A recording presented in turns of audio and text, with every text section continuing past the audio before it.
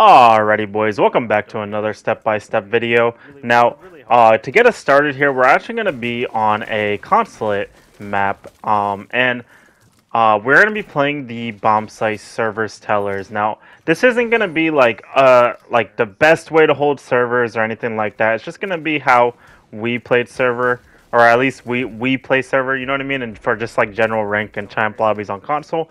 So it's not going to be a perfect, you know what I mean, super greatest ever, site hold for this site. But what we're going to be running is we're going to be running the mute, we're going to be running pulse, we're going to be running echo, okay? And right now what you're seeing in the background right here is I'm just making vert, so that way, first of all, it'll be so I can actually hear if they do try to plant, and the other thing is so that if they do try to plant, we can toss holes through the holes that are already pre-made, and then if they're planting on like a desk or something, we can toss a nitro through the holes, and it'll land like on top of whatever surface that they're trying to plant on. And that's the whole reason why I did vert holes right there, or shotgun holes through the vert, so that way I could toss my nitro up and over to stop anybody planting.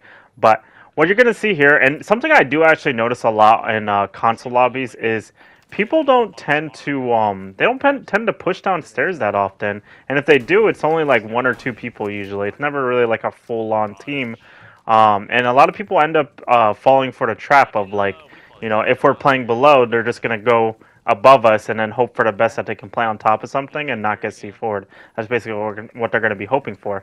But long story short, in this position, we're actually getting red pings as somebody is entering through garage on the basement here. But and you're actually going to see in this clip, it's actually going to be an Ash.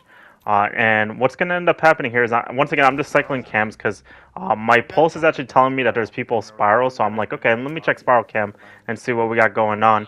And then right here, he's actually calling out that this guy that was pushing garage is trying to walk down the hallway. So what I'm going to do is I'm going to double up on my teammate here, because as long as I'm silent, I should be able to swing with him. And even if he does die, which is what happens, I'll get a free refrag. And we're going to go ahead and secure that kill, which basically secures us this round. Because now, 3v2 position, we have a mute and a pulse downstairs with C4s. All we got to do is play for the C4s here, and we're going to win the round, no problem. But long story short, my teammate's pinging them. He's telling me where they're planting. They're hopping through the windows, and we are going to go ahead and nitro and secure a kill right there. And then my other teammate is actually going to C4 my teammate. Luckily, our teammate actually did kill the planter, so we do secure the round just like that right there. Now our next clip here is going to be on Oregon, and once again we're just going through claymore the windows, boys, claymore those windows, boys, especially and the run out door too if you're feeling spicy and don't think they'll jump out of a certain window. But yeah, claymore, just so that way you can try to get yourself a freebie off the rip. And I actually, if I'm not mistaken, it's either this clip or another clip later on in the video. I actually am going to get another claymore kill, just like the last video. Or another claymore kill. But I'm going to go ahead and start here by opening up the wall, just like normal. Also, if you notice there, I shoot the left side of the breach right there. And the main reason why I do that is I want a little bit of cover on the breach when I do eventually play on the breach. And the reason why I do that, just so you don't, like, immediately die. You know what I mean? Like you open up the wall and you shoot out the left ace charge, the bottom one, so that way you get a little bit of cover right here. You see it on the drone. But we're going to drone here. We're going to see someone close trophy door. We're going to see one attic. We're going to see one bunks, and we're going to see one kids. Okay, so that's what. And right at the end there, we did actually see the last guy on kids doorway. So that's all 5 people right there. We know where everybody is now. So there is actually potential to just straight up just walk in at this point. However, I am going to get smoked on the breach. I am going to take a little bit of damage. This Echo is going to ego challenge for some reason, but I am going to take his head straight off, and we're going to go ahead and kill that guy right there. Now, this smoke is, this stack is actually a stream snipe stack, so they actually know that I am 5 HP. That's why this guy's being super aggro with these smoke grenades. But unfortunately, my teammates are going to sell their body here, and it is going to turn into a 2v3 position. However, my teammate is... Mr. Hitman is gonna follow up with a kill and forcing it into a 2v2, and we know Azami was kids, and we know Mute was attic, okay, and so that's gonna be the last 2 people here that we're worried about. Okay, so my teammate is gonna drone. I'm gonna sit on his drone because I want to see the updated information, and we're also gonna get a ping that the Azami is on the white dresser here. Now I am gonna crouch underneath those holes earlier. See the cover right there. I was able to crouch walk in, not get killed immediately, and then I was able to pop up for a kill right there. Now this mute is gonna swing the same spot the Azami swung. I'm gonna try to pre-fire. I am fully expecting him to swing this corner. I do let him up to 1 HP, but unfortunately he does kill me. But my teammate does secure the refrag right there, and we secured a round. Alrighty, boys. Once again, same Oregon game, same stream snipe stack. But long story short, I'm gonna be first of all, I always like to open up this door because I like to peek trophy on the upside down rappel, because you never know. People love the ego challenge trophy, and sometimes you can catch a literal free kills on trophy if you're upside down rappel on this. And that's like that's just something that I've realized over the course of playing this map, is like if you go upside down right there, bro, they don't want to contest you. And if they do contest you, you're gonna get free kills. But once again, making that same cover, shooting the left side ace charge at the bottom, just so that make sure I get a little bit of cover on the breach, so that way I can actually walk in whenever I want to. And then what we're gonna do here is we're gonna drone once again. I actually am gonna get my drone muted right there. A little bit of a stupid moment by me, because I knew that door was mute jammer. Now I am checking for Valcams right here, just to make sure I don't get nitrocelled on my immediate walk-in. And then I'm gonna see what my close on trophy door. Now honestly, I should be droning the rest of my team right there. Or I should be droning everyone else, but I left my drone right there. My teammate is gonna call out that the Womai is just head glitching right there on the couch, so I'm gonna go ahead and swing around the corner, swing on the breach, and pre-fire his head and take his head clean off right there. Now there is gonna be guys swinging me white dresser. Once again, expecting the swing, I go ahead and I take off. It was actually a mute that was close breach, which is kind of funny. I was trying to kill Goyo and I killed mute by accident. But long story short, right here, all we have to do in this position, 2v1 position, Valkyrie on the board, all we have to do is figure out where he is. Now, I was certain that he was going to be white stairs. However, my teammate actually gives me a big brain call out and tells me, wait, it's a Valkyrie. He's probably playing below. So you know what? I'm just going to walk in. I'm going to look at white stairs. I'm going to pre-fire. And then I was going to plant in front of this window so I could hop out of the window.